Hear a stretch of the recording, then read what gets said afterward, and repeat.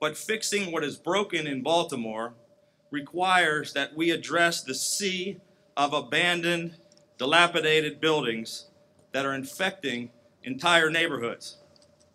As I walked the streets of this city over the past 2 years, people were repeatedly calling out and begging us to help do something about the blight that is all around them. For years, and in some cases decades, complete city blocks have been made up of entirely of dilapidated and dangerous vacant row houses. They aren't just unsightly, they're also unsafe, unhealthy, and a hotbed for crime.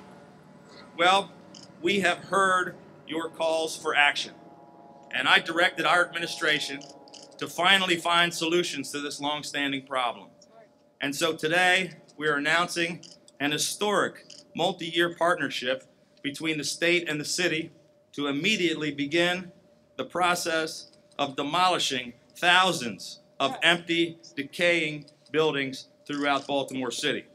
We're calling this transformative partnership Project C.O.R.E, C-O-R-E, which is shorthand for Creating Opportunities for Renewal and Enterprise.